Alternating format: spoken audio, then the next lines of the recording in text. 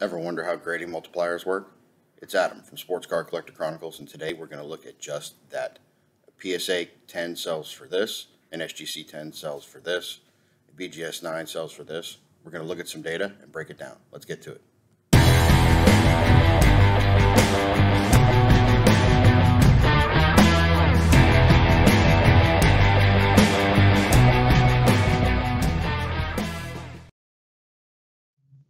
Grading multipliers explained. Okay, this conversation happens all the time, right? At the LCS, at a card show, Discord, chat, wherever. PSA 10 sells for this. What does a BGS 9.5 sell for? Vice a BGS 8, vice an SGC 10, etc., etc., etc. It's not set in stone. There's no perfect formula. A lot of people have tried to break it down. All you can do is use your best guess based on data you know and you have.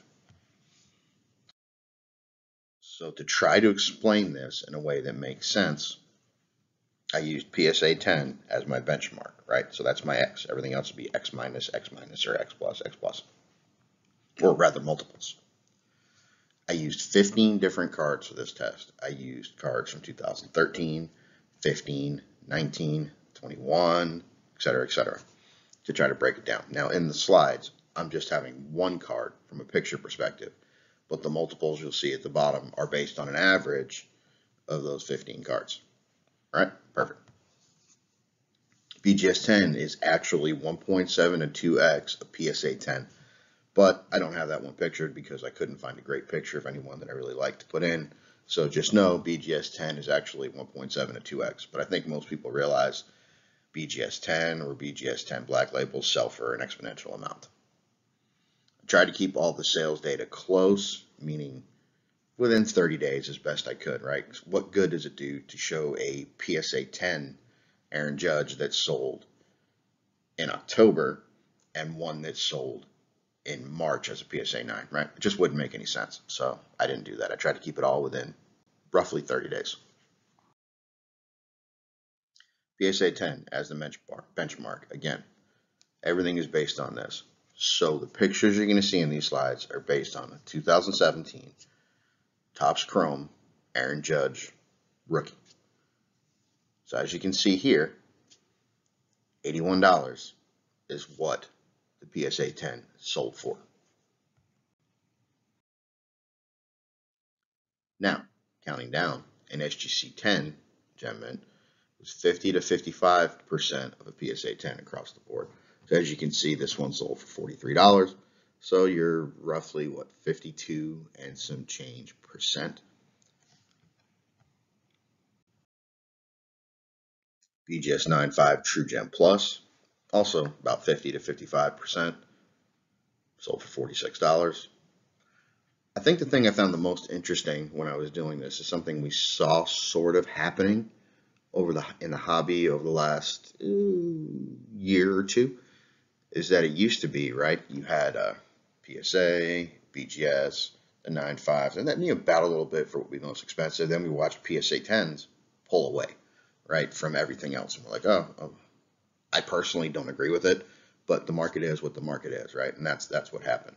But SGC was always the third fiddle, pretty comfortably down.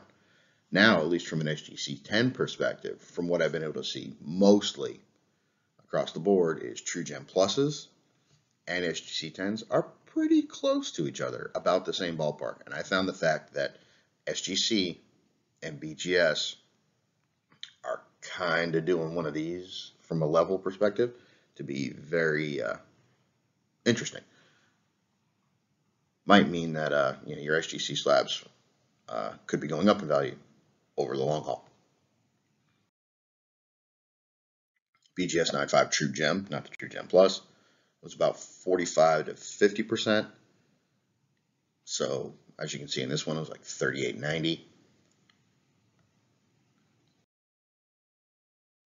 BGS 9.5 Gem Mint was about 45 to 50% of a PSA 10. So all the BGS 9.5 family of cards, right? So your 9.5 Gem Mint, your True Gem, and your True Gem Plus are between 45 and 55% of the PSA 10. SGC 95 Mint Plus. It's about 30 to 35% of a PSA 10. As you can see here, it's like 26 bucks. Still showing that, like from a number perspective, 9.5 anyway, that it is lower, right, than a BGS 9.5, but it should be, because an SGC 9.5 is a Mint Plus, while a BGS 9.5 is a Gem Mint. So, again, not all 9.5s created equal, not all 10s created equal, etc., etc. PSA 9, surprise, surprise, a quarter of a PSA 10, 20 bucks. Now, in some cards that I looked at, the gap was even bigger. It was maybe 20%, but on the average, it was about 25% of a PSA 10. So, a little more than raw, but not much, which is a whole topic for a separate video I'm going to do sometime in the next couple weeks. But one thing that's really concerned me is that there used to be a big gap, right, between a raw card and a PSA 9. Because, I mean, you're talking about a Mint Plus card, and it's guaranteed as that. It's already slabbed. It's done. And people are buying raw and PSA 9 at basically the same price, hoping that they'll be able to send it in and get a PSA 10. But the fact that a 9 and a raw are about the same doesn't really make any sense to me. Kind of what I might be thinking longer run, right, is I think there will be a return for PSA 9 back to its place in market, comfortably above raw, comfortably below 10, as it should be comfortably below 10.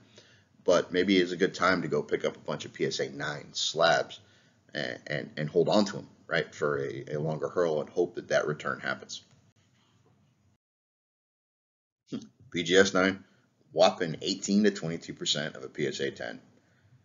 Not overly surprising, right? But here you go. I think it was about $81 PSA 10 sold for, and you're talking about 17 bucks. But hey, you know what? At the end of the day, you like the card, pick it up. Who cares? But from a selling perspective, about 18 to 22%. So again, I did this with 15 different cards. I didn't bother to list them all down. That's not really the point here. And what I'm hoping to do is choose one, show you guys, and break it down, give you a rough multiplier to work with, knowing not everything is perfect, not everything is exact, but gives you a ballpark idea, difference between PSA 10, BGS 9.5, SGC 10, so on, so on, so on. I didn't do HGA, and I didn't do CSG. Maybe the next time I will. I'll try to find... I'll probably only be able to do that with a couple of cards, though, right? Because it's going to be hard to find cards that are across the board been graded for all those companies. But we will give it a shot as best we can. Another intention of this is what I'm going to do is I'm going to use this same Aaron Judge card, and once a year I'm going to come back and try to redo this and see what differential we're seeing, right? Because if I use the same card, the same time frame, I'll come back next year, same time, January, February, do the same deal, so there's no delineation or anything like that, and we'll see what we get. Hopefully you liked the video. If you did, please hit the like button and subscribe. We'd love to have you come back and talk to us some more. Hopefully this helped you out, and have a great day.